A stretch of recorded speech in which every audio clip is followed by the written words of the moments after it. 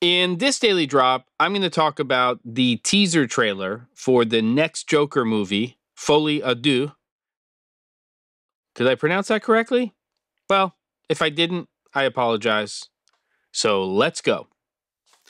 All right, here we are. It's another day and another Daily Drop. And this morning when I woke up and I was going through the swiping or the scrolling or whatever you call it, I saw a link to a preview, or a trailer as we call them, a teaser trailer for the next Joker movie. And as you probably know, the 2019 movie with Joaquin Pheonix was, well, it was sort of a modern day Taxi Driver, at least in my opinion, to a degree. And obviously it was an origin story. He won the Academy Award for Best Actor, and it's the type of movie I tend to like. It's not the only type of movie that I like, but I liked it very much.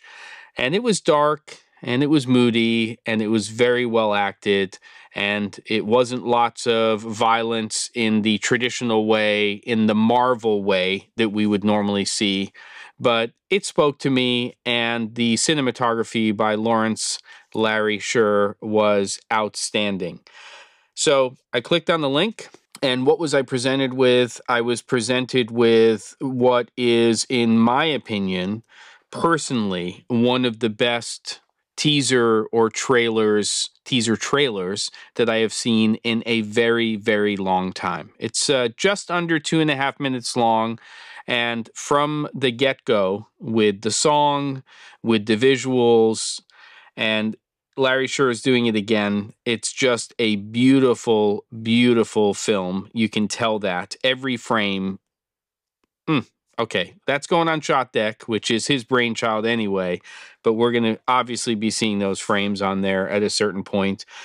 And the use of color. I mean, it's a lot to unpack, and I've watched the trailer 3 or 4 times already, but when you are looking at things, it's very hard to distinguish, which I think is great, the difference between what is actual reality and what is fantasy or in somebody's head. And the scene where you see the umbrellas, where he's being led either into or out of jail or to the jail yard or whatever it is, if you look at the wardens, the people, the prison guards, and you see the umbrellas, which is already a strange view to be seeing, they look like they're just regular black umbrellas, and then we see this overhead aerial shot with all of this color, and just amazing. Lady Gaga playing Harley Quinn, and that version of that character. And what I really love, besides the visuals and the music and the pacing of the trailer, is the fact that the trailer doesn't seem to give away the entire movie. And to me, that is the mark of a great trailer, that you don't know what the whole film's about. And even if you watch it multiple times, you're seeing new things, but you're not getting the entire film.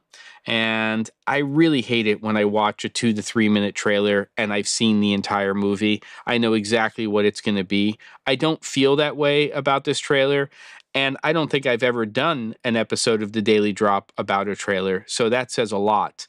October 4th, 2024, here in the States, it's coming out. I'm really looking forward to this movie, and I think whoever cut the trailer did a fantastic job. The choice of music, the pacing, everything else. I think it's going to be a great film. I'm excited to see it. I'll put a link, of course, in the description to the trailer. If you can, come back to here, to this site, to this episode, and let me know what you think about it. I'd love to hear people's comments and reactions after they've watched it once, twice, 3 or 4 times. Don't forget to, and I'll see you on the next episode of The Daily Drop.